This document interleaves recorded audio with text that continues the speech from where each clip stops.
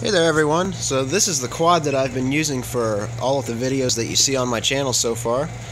But recently my FPV camera, I was using the Runcam Swift and it decided to die on me, so I went ahead and took it out and sent it back. But when I was looking at it and I decided that I want to reorganize all these wires and clean that up, make it a smoother setup.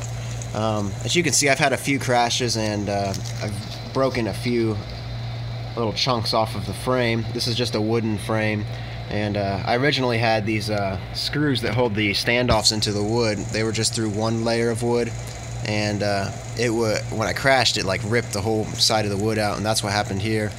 So, and there too, that's where the standoffs used to be. But so I had to glue it back together, and it just looks ugly to me. So plus I would really like to cut these barrel connectors off between the ESCs and the motors and directly solder it all together. And I kind of want to get the ESCs out from underneath all this stuff to give them more airflow, because I really don't want them to overheat or anything. So I'm going to redesign this frame, and it'll probably be a X frame. So I figure since I'm going to be redesigning this and building this pretty much from scratch again, I'll make a video series showing how I do it. Hopefully it'll be informative to show you how to build a mini quad from scratch. This is going to be a very cheap frame. Normally a carbon fiber frame would be like $50 up. This frame is like $7 maybe. But yeah, so it should be pretty interesting. Here's a design that I threw together in Google SketchUp of the new frame that I'm going to be building. So it has a lot of similarities to my current frame, but it has a couple of differences too. So the top and bottom plates are both the same size. They're going to be 8 inches long, or 203 millimeters basically, and about 2 inches wide, which is about 50 millimeters. But some of the differences are that the arms are going to be in the X configuration. One of these is going to be one long piece of wood, and the other one's going to have to be cut in half. They're going to be glued down to the bottom plate on top. And then I'm going to have a power distribution board on top of the arms, and that's going to be screwed down with bolts. And I will route the ESC wires to the power distribution board, and I'm going to mount the ESCs on the arms to give them better airflow, to keep them cool. And then out here where the motors mount, it's going to be doubled up as well.